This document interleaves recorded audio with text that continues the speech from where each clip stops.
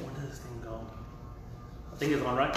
Hey guys, so Luis Medina here, your Texas Realtor, and I am out here with the winner of the Guess Your Price Contest, Alexia Tovar, and just wanted to present her the gift card for $50, and then another just little cutting board. So when you cut awesome. stuff like that, it has my name on it too. So like we were talking about promotion, right? We're always promoting.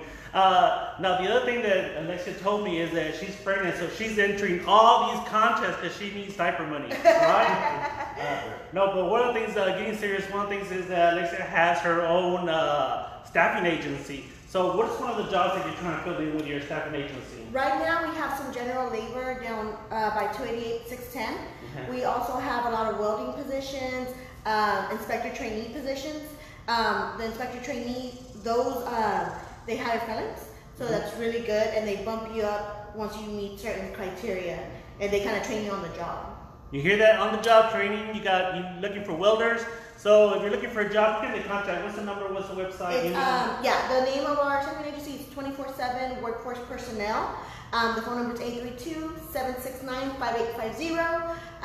And if you go to our website, 247wfp.com, you'll see a list of our jobs.